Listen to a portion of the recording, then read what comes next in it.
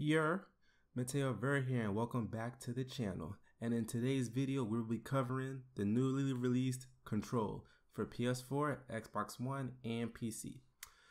This game, in one word, is psychedelic. It's very good and it's very pleasing on the eyes.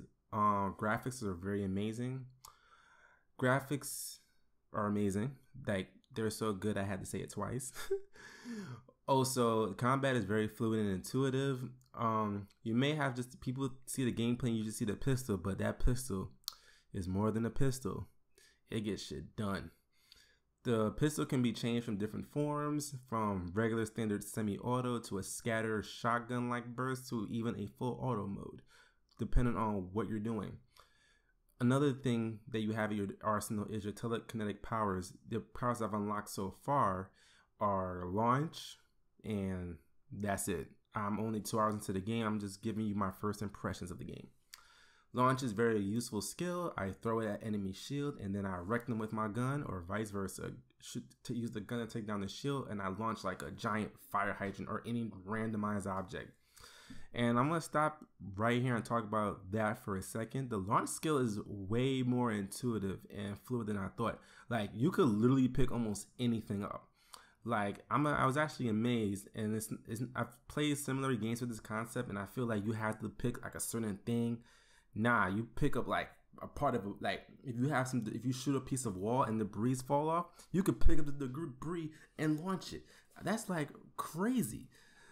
So like, I really felt in control of my character. Like, I really felt like an all-powerful paranormal detective / esper. Like, I really like RPGs where I feel as powerful as my character.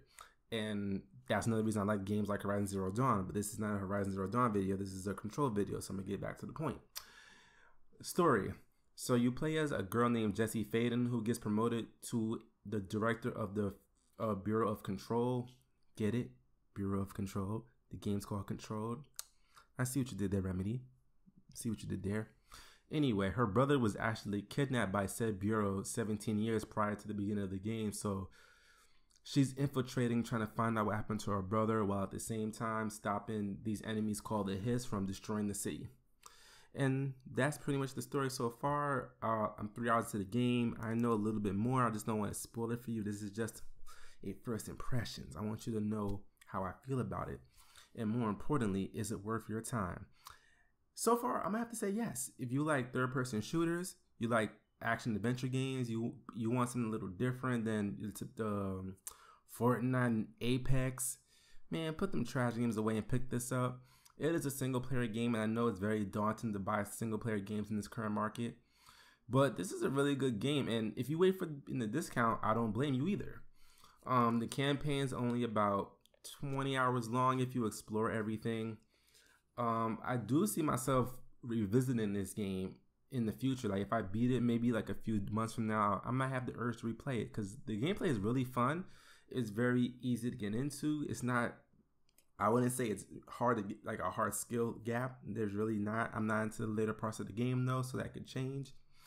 But it's a really fun game, and I feel like, and I guess if I had to compare it to something, I would say if you like Infamous Second Son, and if you like The Last of Us, then this is definitely a good pickup from you. Anyway, that'll be it for this video. I hope I was able, if you was on the fence about this game, I hope I helped you make a conclusion. And with that being said, I'm gonna head out and finish playing some Control. Y'all have a good one and look out for the next video. And please leave a like, a comment, and subscribe.